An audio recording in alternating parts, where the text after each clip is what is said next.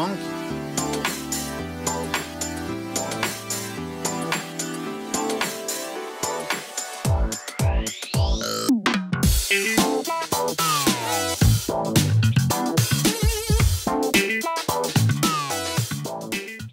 Hi everyone, welcome to the Clothes Doctor workshop. I'm super excited to bring the first episode of our online tutorial series. We want to help you make the most of your time at home and of course your wardrobe. Our team will be sharing all of our tips and techniques to help you care for your clothes. On today's episode, we will be teaching all about darning. A darn is a weaving process to fill a hole subtly in any garment. Today, we'll be doing a darn on a wool jumper. So please sit back, relax, grab a cuppa, and please do join us. So first of all, we're going to go through some of the equipment that we use here at the workshop. So we have the darning mushroom. Now, this is, as you can see, a mushroom, but it's designed with the dome top to place under the hole, which gives you a really nice firm surface to work with. Alternatively, we have the egg. Now, this is mainly used for socks, gloves, small items that it's difficult to get a full mushroom into. You can buy these at any haberdashery store, but we have found some items that you will have at home that can be used instead of going to the expense of buying these. So first off, we've got a paperweight, ideal shape, that will allow you to go under a jumper, or the point of the paperweight will allow you to go into the sock quite easily. Next, we've got a rubber ball. This, again, is the perfect shape. It's nice and firm. A tennis ball really isn't the sort of thing because it's too furry and your needle will catch in that. And finally, we've got one of our 5 a day, an orange. Perfect if you don't have anything else, and that will do the job nicely for you. So having discussed those, we're going to move on now. We've got our needle. Now, normally darning needles will have a blunt end. We here use a needle with a point because it glides through wool without actually damaging any of the fibres or separating the knit. So this is why we choose a pointed one. We've got our needle threader. This is a godsend. It takes all of the frustration out of trying to thread a needle with a thick fibre that doesn't want to go through the eye very well. So Ellie will demonstrate how we do it. So she's popping the fine wire through the eye of the needle and then placing the wool through the wire of the needle threader, and then very gently she's going to ease that back through the eye of the needle. And as you can see, that's threaded it without any stress or frustration. So that really is the equipment that we use here at the workshop. So now we will start on the process of the darn. So what Ellie's going to do is place her oval shape underneath the hole in the jumper, like so. Now she has a firm hold, but is very careful not to stretch the hole any bigger than needed. So she will start off by doing her vertical lines. Now in the trade they're known as warp and weft lines, but for ease today we're going to call them vertical and horizontal. So she'll start off just slightly to the edge of the hole weaving in and out, as you can see.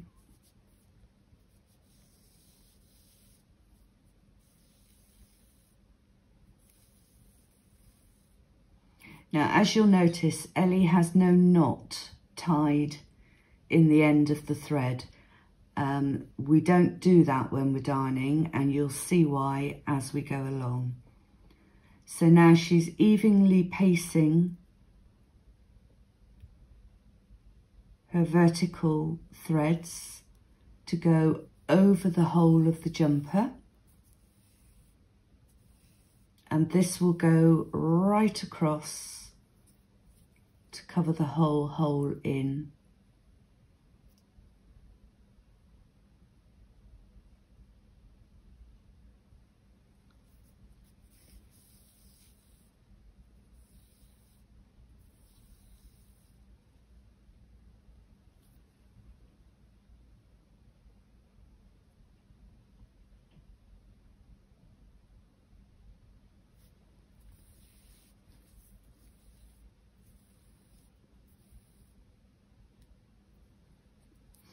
You can see top and bottom of the hole that wool is being caught by the undamaged area, which is what we want.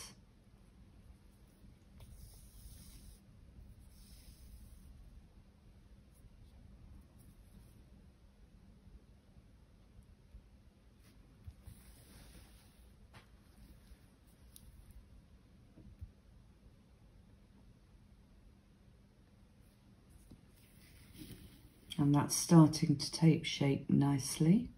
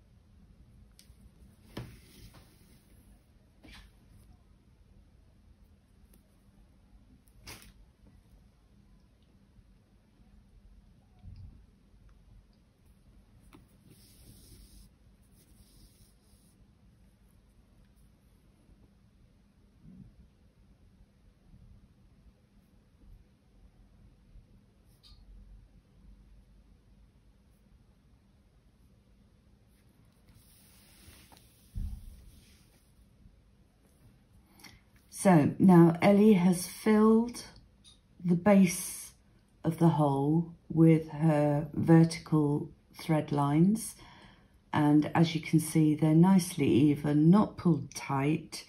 So now she's going to half turn the mushroom, and we're now going to start with the horizontal. Now this is what forms the main stay of the darn.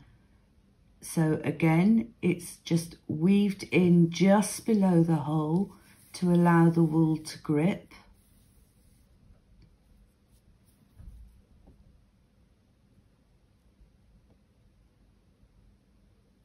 Now she's starting to fill the holes, so with the horizontal threads you will go under and over each vertical line. And then the next row, you will go the opposite way. So you would go over and under then. Depending how you finish, you will start with an opposite stitch. This then forms a really nice even weave.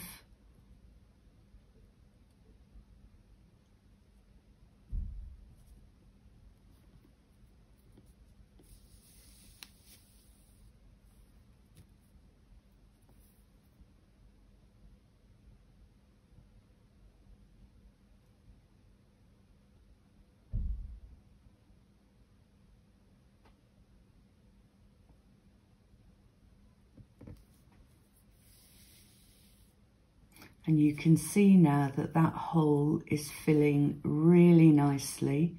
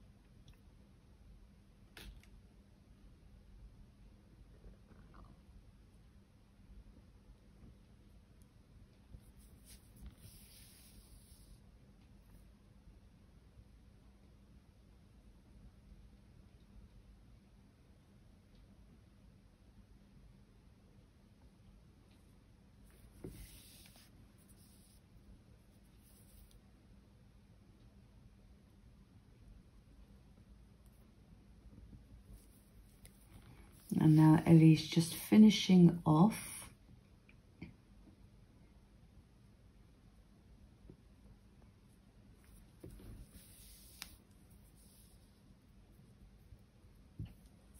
So I go back to at the beginning when I said that Ellie hadn't tied a knot in the thread when she started.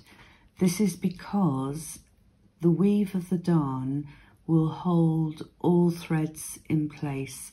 So now she can just trim both ends off.